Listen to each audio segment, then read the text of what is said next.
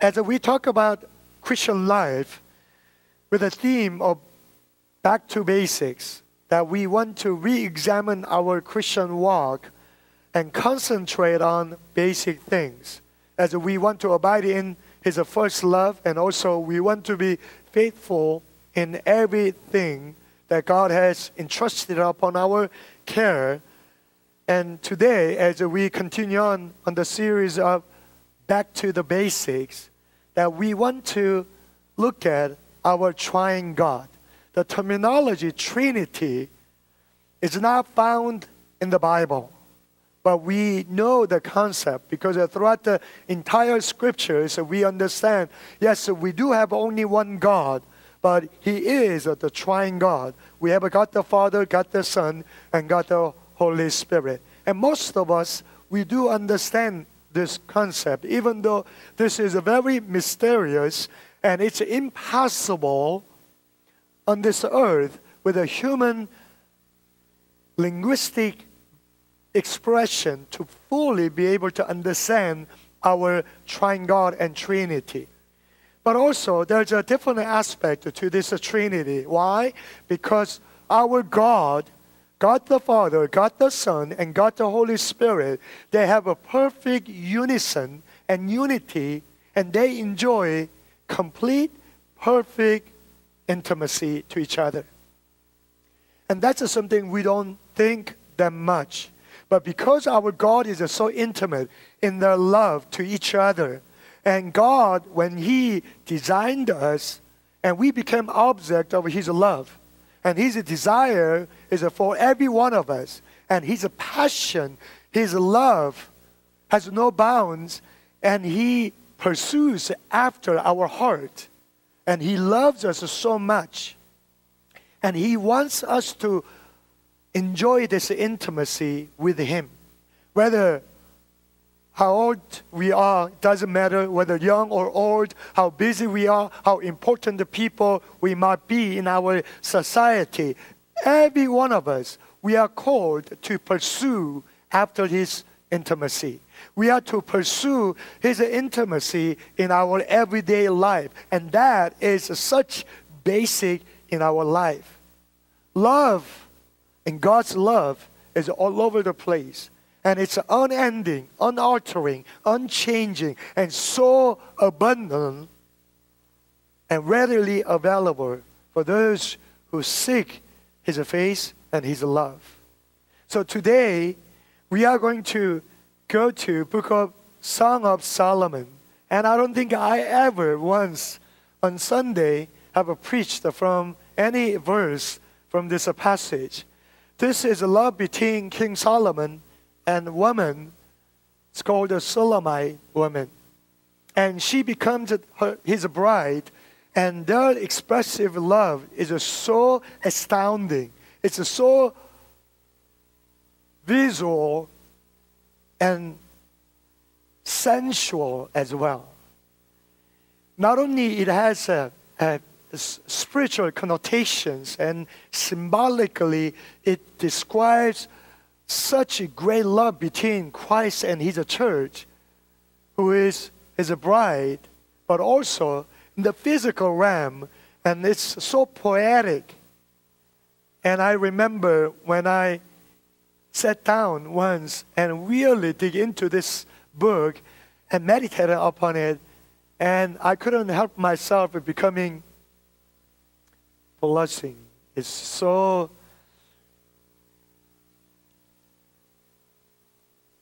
in detail, let me put it that way.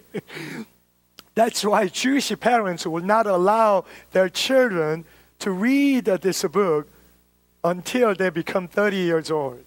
But some of us are not 30 years old in our congregation, but let's read this. Let's turn our Bible to Song of Solomon, so chapter 7, from verse 1 through 11. And let us alternate this. I'm so sorry. King Solomon is expressing his abounding love to his bride, to Shulamite woman, from verse 1 through verse 9. Then 10 and 11 is responding expression of this woman to his groom, her groom. But my voice doesn't do the mood here, but you yourself invite the Holy Spirit to fully be able to understand this. But let us read this, Song of Song, or Song of Solomon. How beautiful are your feet in sandals, O princess daughter. The curves of your thighs are like jewels, the work of hands of a skillful workman. Your navel is a rounded goblet. It lacks no blended beverage. Your waist is a heap of wheat set about with lilies. Your two breasts are like two fawns, twins of gazelles. Your neck is like an ivory tower. Your eyes like the pools in Heshbon, by the gate of Bath Rebim. Your nose is like the tower of Lebanon, which looks toward Damascus. Your head crowns you like a mountain Carmel. The hairs of your head is like a purple. A king is held captive by your tresses. How fair and how pleasant you are, O love, with your delights.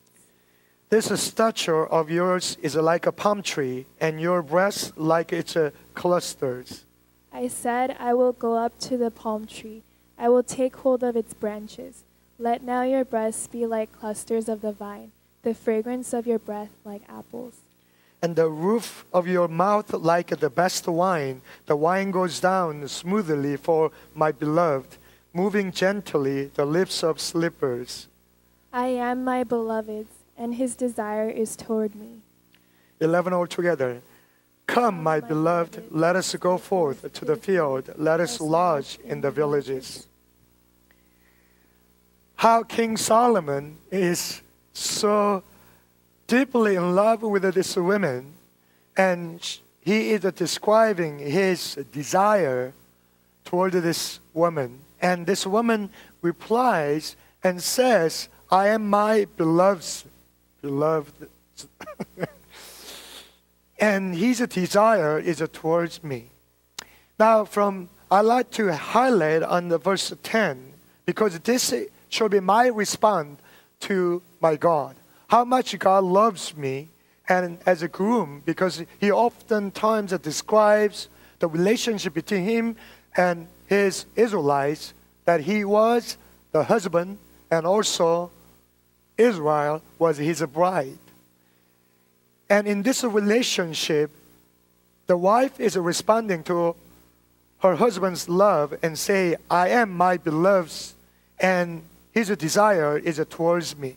Now, this expression has repeated throughout the Song of Solomon. And first, it's chapter 2, verse 6. And it's the same way it says, Song of Solomon, chapter 2, verse 16. My beloved is mine, and I am his, and he feeds his flock among the lilies. So there's a sense of belonging to each other. And when we want to fully understand and enjoy love for each other, we must belong to each other. We must be able to say this between the husband and wife. And as if in the book of Genesis, chapter 3, verse 16, here God, as a verdict to the women, he said, I will greatly multiply your sorrow and your conception. In pain you shall bring forth the children. Your desire shall be for your husband, and he shall rule over you. Your desire as wife will be upon your husband. And as long as you are wife, you will pursue his love. And your desire will be resting upon him. And all your life, everything will revolve around his love. And that's a verdict. And that's how the wives love their husband. But on the other way, because it is conjugal expression of love, and she says, the bride says, I am my beloved's, and his desire is towards me.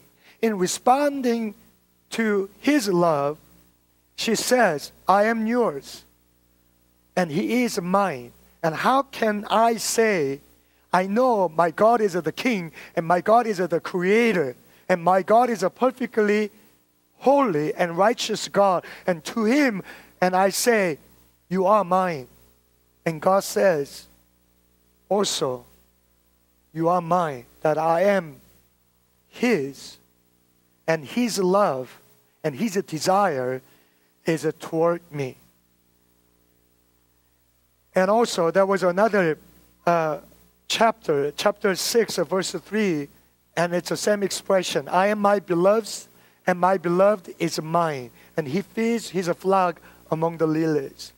So to understand our relationship with our God and to fully experience His love, that I must belong to Him and He belongs to me. And this is a very possessive love.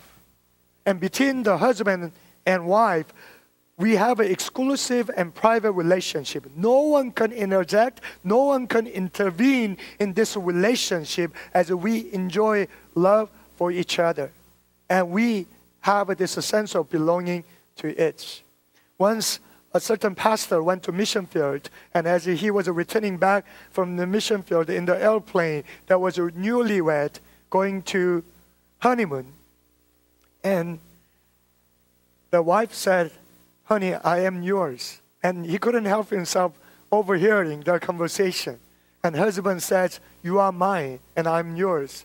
And as a pastor, he had to be politically right. And he couldn't help himself saying to him, no, she is God's and you are also God's. No, you don't own to each other, kind of thing. But as we love and as we fall in love with even human soul, we say, I am yours. My heart is sold out exclusively only to you. And my love, my desire is only available for you. And our God expresses His love towards every one of us. Now, that as a human, it's not easy to understand. Why? Polygamy is prohibited by our God. As a man, I cannot love more than one woman. It's impossible. But historically and also even present era, Muslims, they do have multiple wives. But His love for all four women cannot be same. It's impossible. Our human heart is not designed that way. If I am in love with one woman, and that love cannot be shared with other women, it's impossible. So polygamy is prohibited. It's only to satisfy sexual lust for man, and women become object. And that relationship cannot exist in human. However, with God, it's possible. Our God, when He decides to love me, His love for me is so exclusive and so private. He loves me as if there's no one existing on the face of earth except me. And that's how much He's omnipotent and omnipresent. And to me, He can be available solely. And I don't need to be jealous because He loves other souls.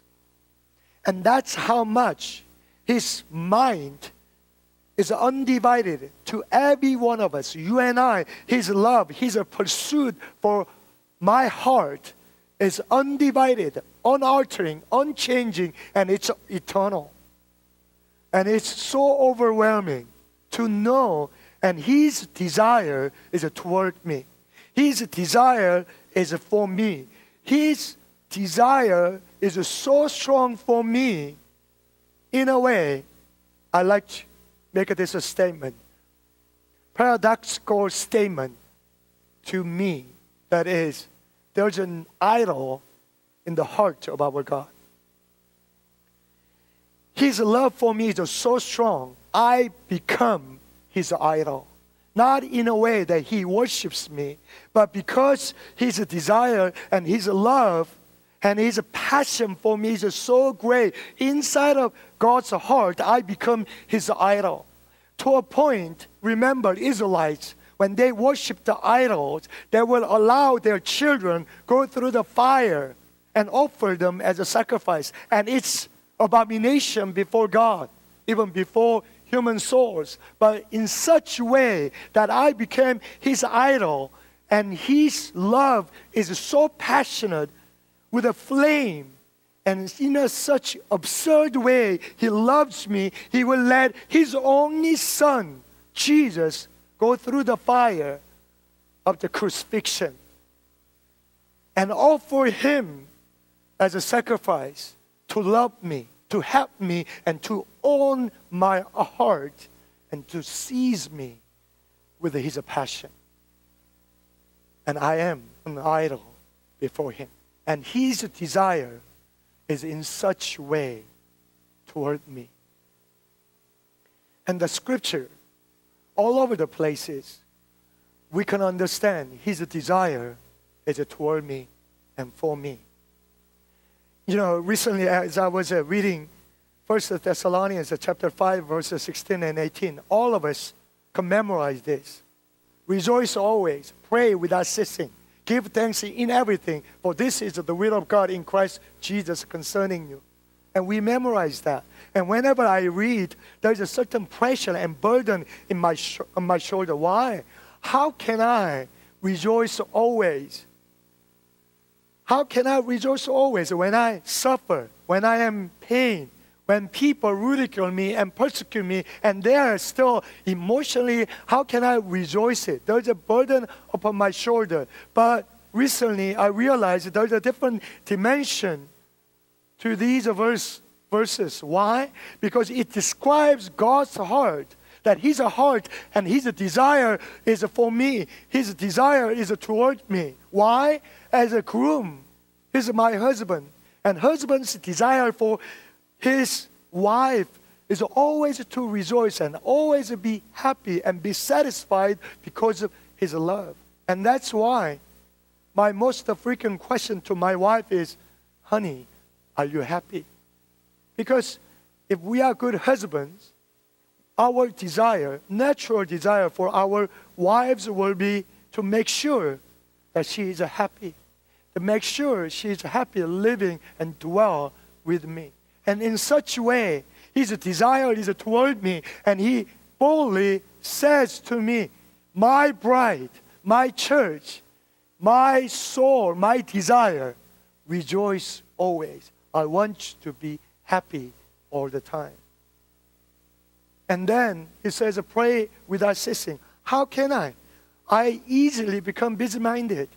And I have a responsibility. And my heart drifts away. My mind is full of concerns and worries all the time. And how do you demand me to pray to you without ceasing?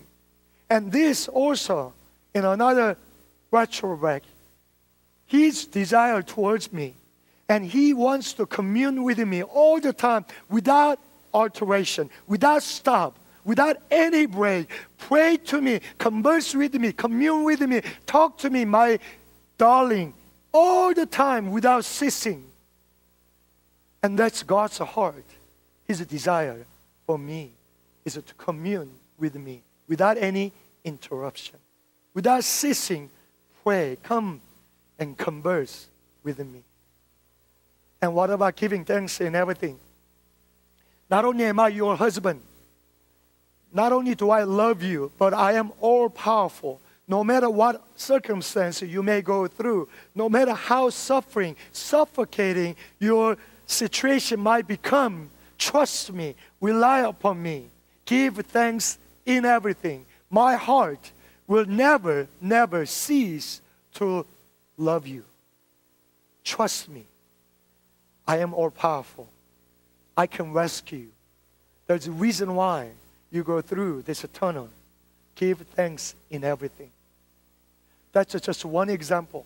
But through the scriptures, how about it, as we understand the Holy Spirit, as we read the book of Exodus, that we find God asking Moses to kill the lamb, and with that blood painted upon the lintel and 2 doorposts, so that angel of the death may pass over to rescue your people.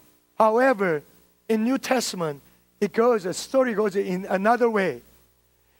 That He kills the Lamb of God, His only Son, Jesus, on the cross, and His blood has been painted upon my lintel of my heart and 2 doorposts. And instead of angel of the Lord, angel of the death, bypassing it or passing over it, angel of life, which is the Holy Spirit, gushes into my heart and dwells in me 24/7 and has a sealed in my heart. No matter what, no matter how many times I grieve him, he will never depart from me. And God's desire is toward me. And it's so overwhelming. Not only that, Jesus says it to us, in remembrance of me, take this bread, which is my body, and drink this wine, which is my blood. He wants to encounter me in such a tangible, physical way, because where he knows I am a mere body. And he says, I will come to you in the bodily form as a bread, that I love you so much. My desire is such an absurd way. You can eat my body, and as a piece of my body goes into your stomach, and that's how I want to become your portion. That's how much my desire is unending. And the blood runs in my vein. It sounds so cannibal, but that's how much his desire is toward me. Then this woman replies in verse 11, come, my beloved. She's saying to her groom, let us go forth to the field and let us lodge in the villages.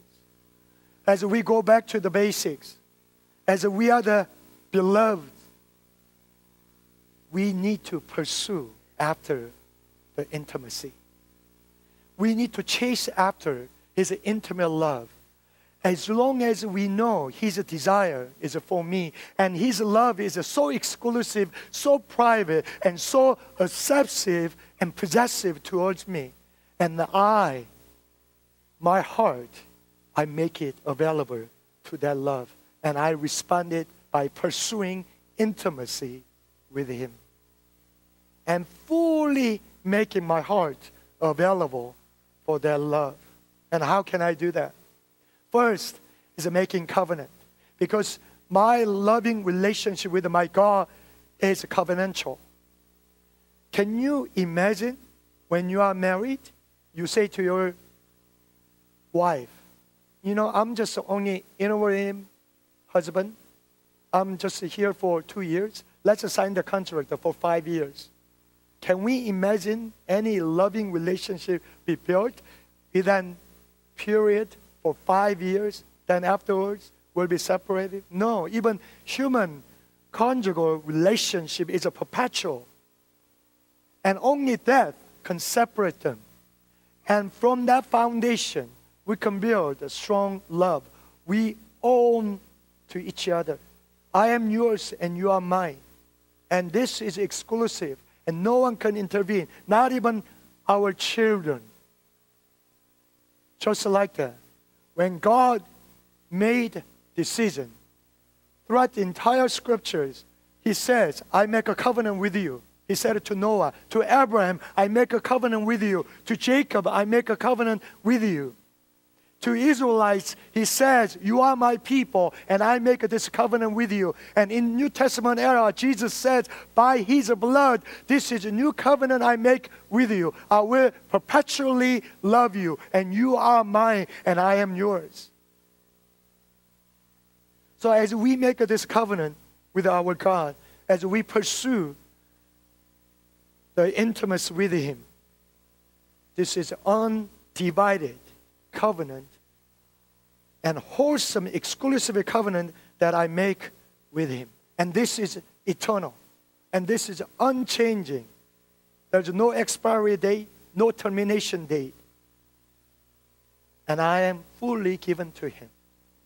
And even though that I begin this walk, intimate walk with Jesus for eternity, but I give my time to him, because he's fully available all the time. Some people say, some parents trying to make an excuse to their children, they say, you know, quality time is more important than quantity time. But let's not deceive ourselves. Without quantity, there cannot be quality. That we need to dwell in His presence. We need to sit down at His feet and converse and enjoy His presence and His passion. And it starts now for forever. And that's a covenant that we need to make. And second way that we can pursue intimacy with our beloved is being transparent. Because our God is transparent. When we read this Song of Solomon, we can see how our God, with His emotion, He doesn't hide. He's fully expressive. He's fully expressive of His anger, His agony, His grief, and His love and His joy over us. And He can be so sensual in the book of Song of Solomon. And His wrath is so great against the Canaanites. And He says, destroy all the breathing animals and the people, including women with the children. And He doesn't hide that, oh, this is too much for them. No. He's fully transparent. As much as a human can understand His nature, He doesn't hide. Except when it is detrimental to us. He says, the last day, even only Father knows. Because when we know the dead end, our life will be miserable. And other than that, He's fully transparent. He doesn't hide His emotion. He doesn't hide His nature. He doesn't hide His plan. He reveals them to His prophets first. No longer you are my servant. You are my friend. And I lay down my life for my friend. As He's transparent, as we respond to His love, we must also become transparent. By nature, we are not. By nature, we have a hard time being transparent to each other. We always put a mask. Why? Because after the fall, our ancestors, Adam and Eve, the very first thing they did after they have fallen into sin was hiding themselves with the leaves. And that's our nature. That's our tendency. And even though I'm suffering, I'm bleeding inside of my heart, and before man, I say, it's okay. And with that attitude, I come before God. God, holy God, righteous God. And we want to be politically correct. But God knows everything. What's going on in my heart. Cognitively, in my head, I know every thought, my meditation, words of my mouth are ascending into the heavenly throne. Logically, I understand that, but emotionally and within my heart, when I come before God, we close it up and we cover it, and we have a hard time being transparent. But as a lover, He wants to be there when I rejoice. And He wants to share tears together when I suffer. Sorrow and joy, the lover wants to commune together. But us, He becomes last table and counseling table that we want to go to. And when we go to, we cover it with our mask. We need to learn to be transparent with our emotion, with our intention, with our motivation, with our heart. And without transparency, there cannot be intimacy. It's the same with the couples. Without transparency, when there is a secret between two, there cannot be strong bond. Only transparency induces intimacy. And then thirdly, the way we pursue intimacy with Him is to know Him. In Hebrew, yada, know God, is a so exhaustive, descriptive verb. It's not just cognitively, intellectually, you know something. It's not about we memorize a few verses. They are important because they are weapons, spiritual weapons. But to know Him, yada, it also has a connotation as a husband carnally knowing his wife. That's how much. It takes our emotion. It takes our knowledge. It takes our soul. It takes our efforts. It takes our research. Everything invested it into to know Him. Because knowing has a different degree. The way I know my wife, the way I know President Obama, the way I say I love you when I go to India to local nationals whom I recently met. Yes, in Christ Jesus, I can decide to love them. But my love for the flock God has entrusted me, my love for my church member and the local nationals in India is quite different. Because I know their past, I know their struggles, I know their flaws, and I know their failures. And I know what they go through. And heart to heart, I know them. And in such a way, I love them. So God is bidding us to know Him because He knows already. He knows us already.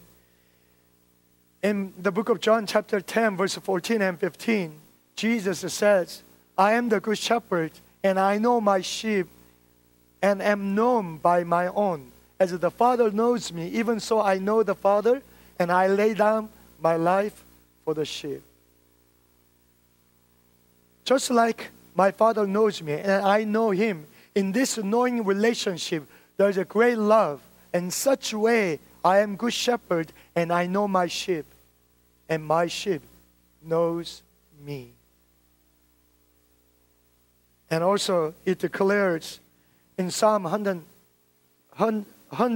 verse 3, it says, know that the Lord, He is God. It is He who has made us, and not we ourselves. We are His people and the sheep of His pasture.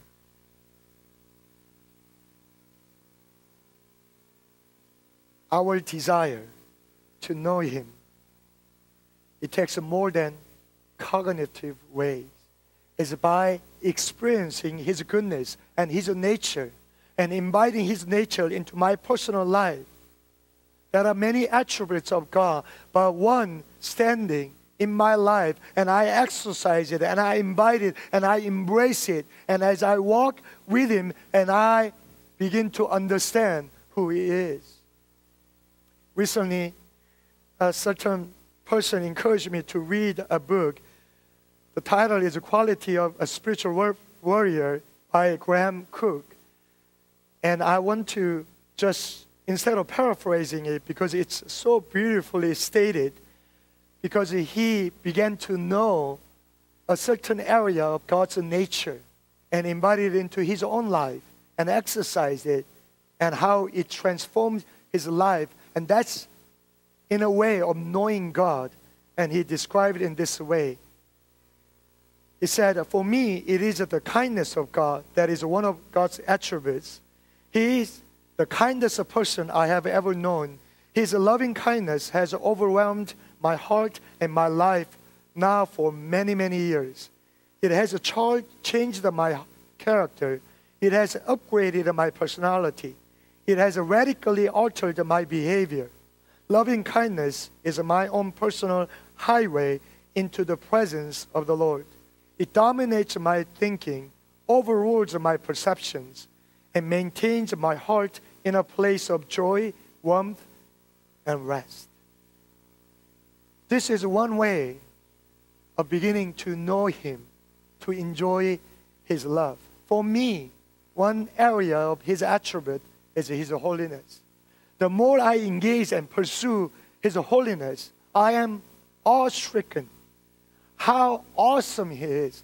His holiness beautifies His nature and reveals His glory through the channel of His holiness. And I want to dwell in His presence. And I do not want to allow any drop of filthiness into my heart, into my life, because I am addicted to His presence. And the more I pursue after His holiness, the more I begin to know Him and fully be able to understand how He loves me, loves me so. And another attribute is a patient. How long-suffering He is.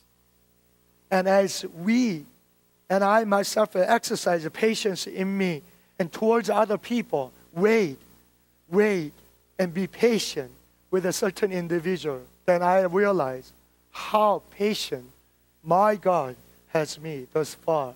And He will be continually. And in that patience, I understand agonizing, grievous love, which is absurd. How He does not change His mind of loving me. How many times I fall. How many times I reject Him. How many times I grieve Him. His love is unchanging because He's a patient. And that's how we know Him.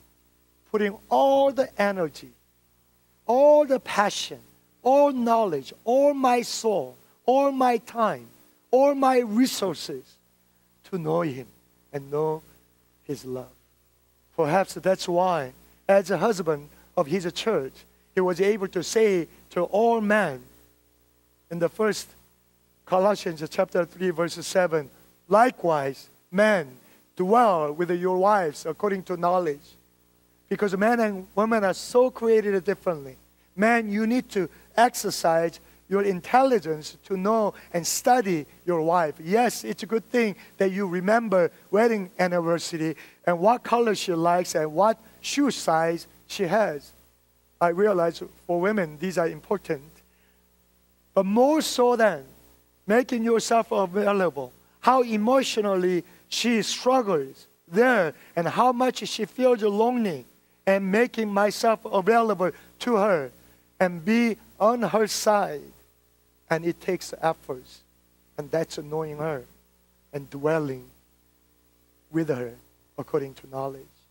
Because our husband understands that.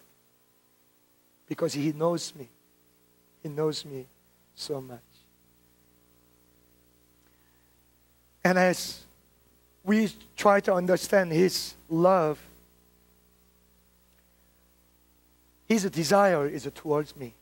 Sometimes I cannot fully comprehend how my God, who is so awesome, who is so universal, who is so powerful, and who has so many, many people to love, but His desire is so exclusive toward me.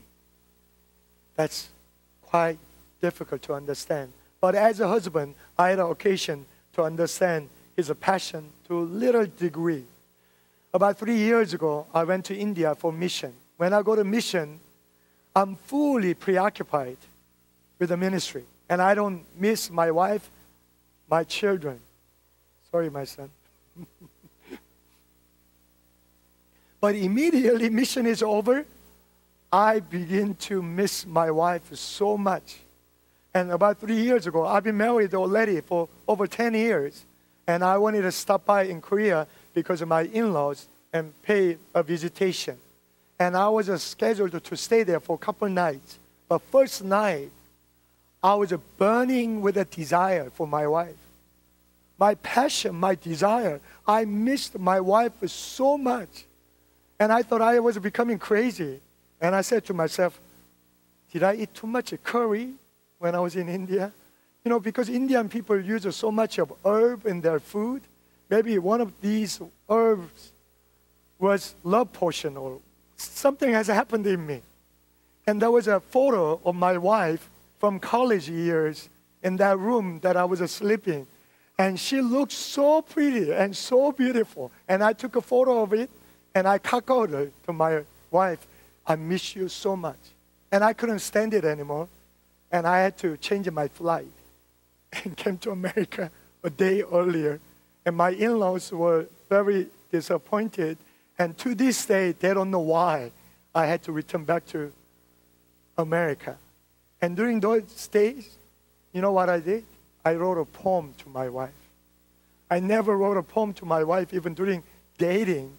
So I brought this poem to my wife as I was returning back and eagerly excited to see her and gave her a poem. You know what my wife said? What's up with this? You never wrote me a poem during dating. You know, it's so difficult as couples to be same romantically emotional towards each other. It's very challenging. But my God, His desire, His passion is not random. It's a perpetual, it's a consistent, and it's a faithful, and it's always, always His desire is toward me. And to this desire, to this love, my only response is to give my entire being. It's so despisable if I say, God, I give you an hour a day in meditating your word, in my prayer. It's so despisable when He gave all of His being to me. Because His love, He said, I am the good shepherd. John 10:11, the good shepherd gives his life for the sheep. John 15:13, greater love has no one than this, that to lay down one's life for his friends. You know, His love is so absurd in a way. When we go back to the cross, this love is so radical, so absurd, so consumable, so crazy. At the cross, there's no fairness. At the cross, there's no justice. You know why? As a Christ, as a Son of God, who is a perfectly God, who is a perfectly holy, who is a perfectly righteous, and He hangs on the cross and bleeds. What an injustice. This innocent man be crucified for the wretched people like you and I, for the sinners like you and I, to pay the penalty. This innocent man, holy God, perfect Creator, will be hung on the cross and will die for that. What an injustice. Are we talking about fairness? We get offended when we are treated unfairly. But talking about Jesus on that cross, where is the fairness? If it is a fairness, He shouldn't die on that cross. Because it is fair for us to die and be doomed eternally in hell. But what an unfairness and unfair treatment goes to Jesus, that He will sacrifice His own life for me, for such evil men like me. And this is absurd love. Why? Because love bypasses everything, even against His own nature, because our God is a God of justice.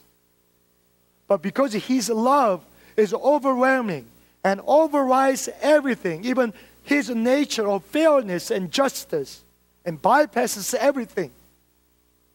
And that's how strong His love and His desire is toward me. And it would be absurd to say, I gave you this much of offering. I gave you this much of time every day. And where is the balance in my life? It would be absurd expression and offensive to my God when He violated His own nature to love me on that cross. I want to conclude this message with a Psalm chapter 8 from verses 6 through 7. Here it says, set me as a seal upon your heart, as a seal upon your arm, for love is as strong as death. Jealousy as cruel as the grave. Its flames are flames of fire, a most vehement flame. Many waters cannot quench the love, nor can the floods drown it. If a man would give for love all the wealth of his house, it will be utterly despised. Even though what we possess, what we accomplished, what we have, we pull them down for this love, it will be still utterly despised. He gave His life against His own nature. And this absurd love, a cruel love, and this love is as strong as death, because death expressed how much he loved us. Let us all rise.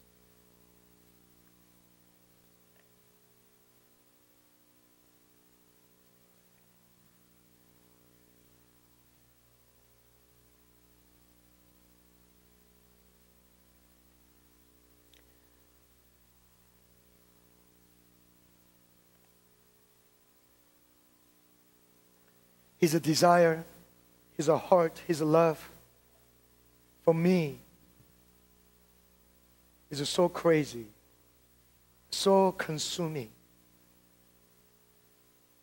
And He desires to seize me, possess me, own me, and set my heart on the flame.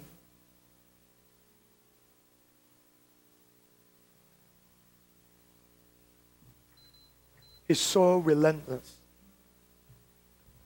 He is so restless to pursue my heart. His desire is unstoppable. And to Him,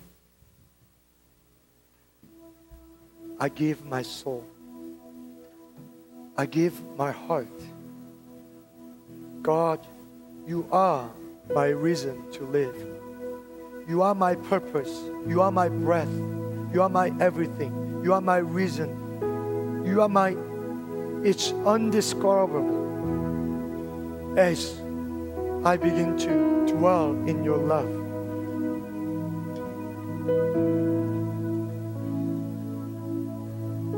Show me, Lord. Show your love in my own tongue so that I may comprehend, so that I may grasp and uphold and feel it.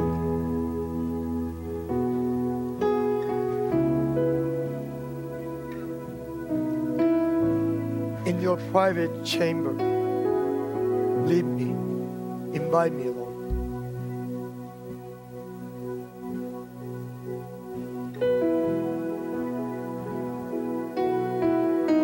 Today, instead of crying out to God, how about we walk into His private chamber and listen to His heartbeat and feel His flame and understand His obsession with me.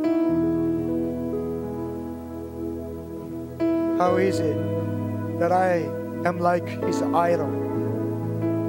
He will let His only Son walk through the flame of crucifixion to own me. God, I am yours, and you are mine. I am yours. Have me, own me, seize me, consume me, flame me, so that no ash may be left over. My heart to be totally burnt up. Nothing, no more to consume.